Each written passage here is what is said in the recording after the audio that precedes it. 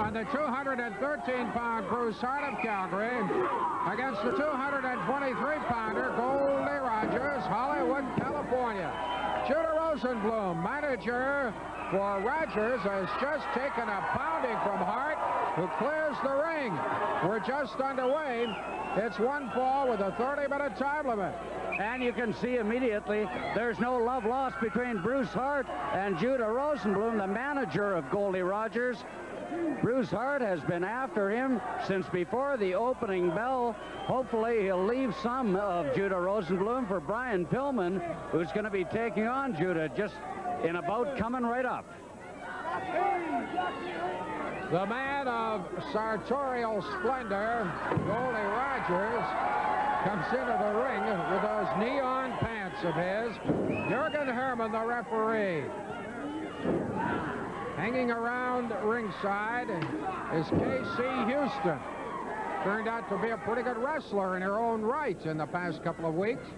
She's looked good teaming up with Rhonda Singh against the Japanese world champion female tag team. But those little Japanese girls are very awesome.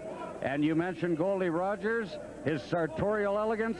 Well, once again, his wardrobe is courtesy of Calvin Couturier to the colorblind.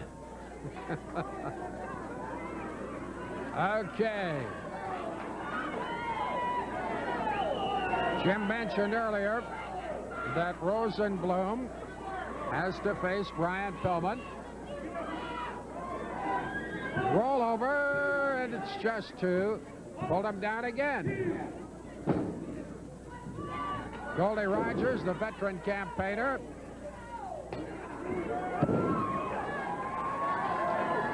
Didn't take Judah Rosenblum long to get Goldie Rogers as part of his wrestling stable.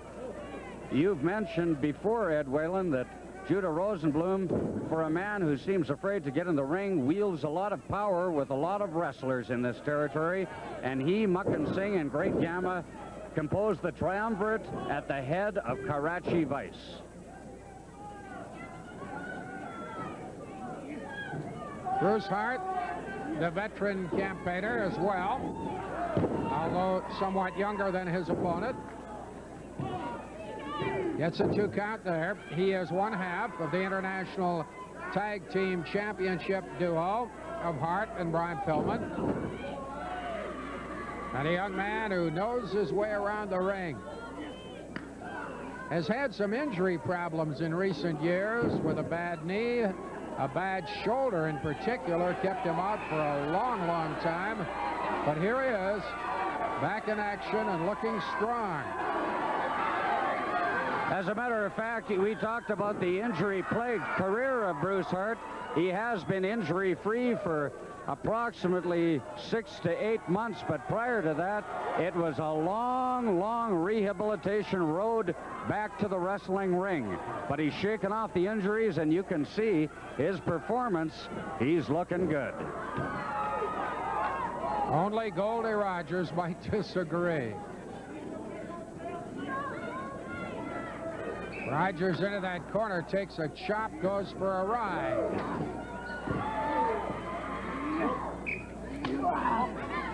So far, Rogers hasn't had much to offer in opposition. There's the neck breaker.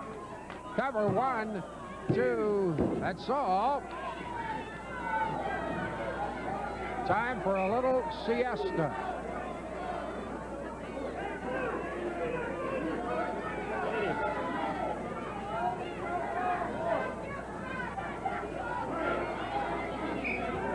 Rogers getting a little bit of comforting from K.C. Houston, the female wrestler who's unfortunately part of this Karachi Vice venomous outfit, and the head cheese of Karachi Vice sitting over in the corner.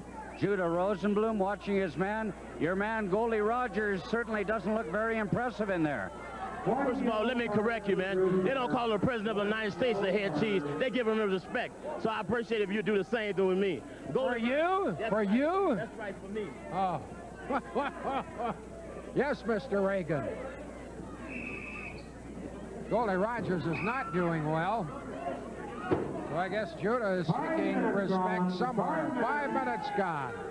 I cannot believe that Judah Rosenblum is likening himself to the President of the United States. The only thing they have in common is that after Judah Rosenblum fights Brian Pillman, he won't be able to remember anything either. Tisk. Rosenblum offering a little solace to his friend Rogers. Was he offering anything else, like a foreign object? I don't know. But we have every right to be suspicious. Rogers, having trouble getting his motor in gear, finally makes it at the corner. Here comes Rogers. Rosenblum diverted Hart's attention, an old trick. It is an old trick, and I'm surprised that Bruce Hart would fall for it, because thus far in the bout, all he's had to be concerned about is Goldie Rogers, who has been not Goldie, he has been fool's gold in there for most of the duration of this bout.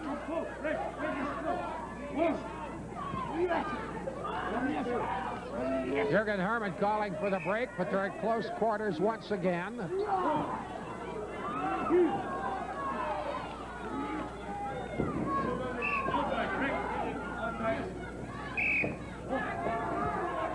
You'll hear the chirping. It's not the robins on the lawn. Jürgen Hermann uses a whistle. Look at Rosenblum. Rosenblum's going to work outside the ring.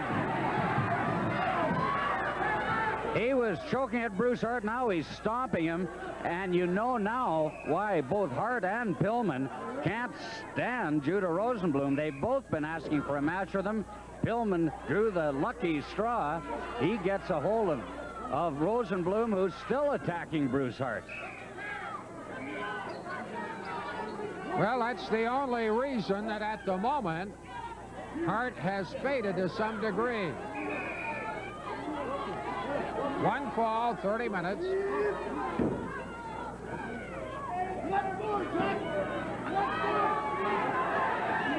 And again, Rosenblum gets into the fray.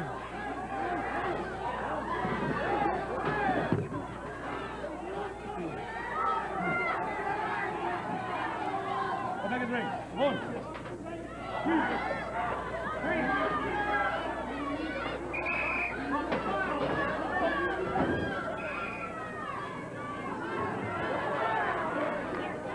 Goldie Rogers, Hollywood, California, in action against Bruce Hart, Calgary, Alberta. There's a 10-pound weight differential.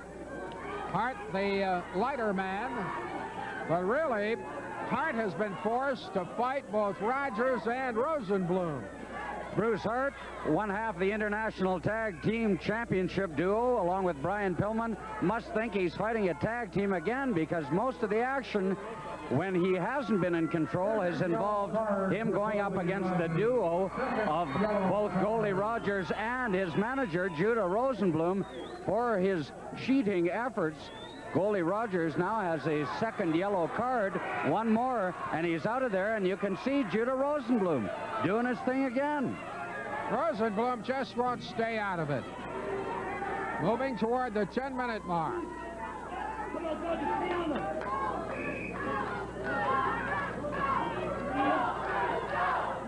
Rogers, in the early going of this match, showed absolutely nothing until Rosenblum ganged up on Hart while his back was turned, of course.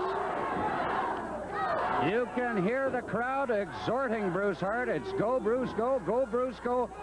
Will it give him enough of an emotional uplift to get him back in this match? He has absorbed a lot of punishment over the last 4 or 5 minutes. Well, let's see what gives here.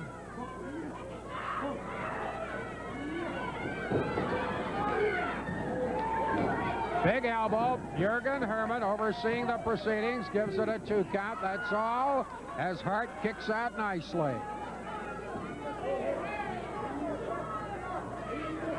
Goldie Rogers going for a pile driver. It doesn't quite come off. One thing about Bruce Hart, though, we've seen him start slowly and have periods when he has been beaten from pillar to post, but the man has got tremendous intestinal fortitude, and if anybody can come back from a bad beating, it's Bruce Hart. And bad beating is what he's getting right now. Oddly enough, Goldie Rogers, bleeding slightly from the nose, might have had his bugle busted. Rosenblum, what do you want? I just want to make one comment. Goldie's really looking sweet now. He's really looking smooth now that he's in from my own camp, and I've been training him lately. He really looks good. You'll be training him. I can imagine. And as soon as Judah Rosenblum started singing Goldie Rogers' praises, the tide turned and Goldie found himself on the canvas. Oh, that knee drop caught him on the head. Drops it down again. Hart has it under control right now.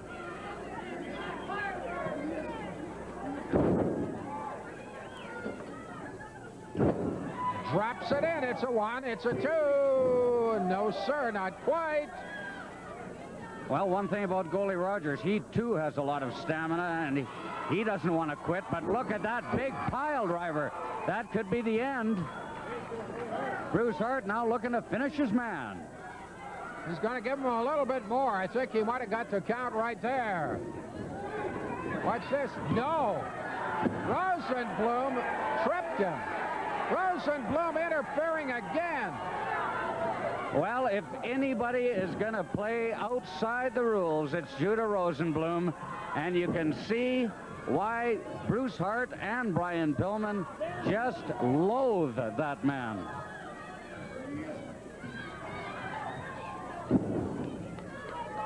Rogers up top. 1, 2. That's all. Nearing the 15-minute mark. It's 1 fall with a 30-minute time limit. Here comes Rogers up top. He's going to operate at close range, too. Whoops, he's being joined. Drops him on the ropes. He got all hung up in there. This could be the turning point. He was hung out to dry. Here comes that flying clothesline. Bruce Hart's favorite maneuver. 1, 2, 3. It's all over. That famous Bruce Hart flying clothesline does in Goldie Rogers, your winner, Bruce Hart.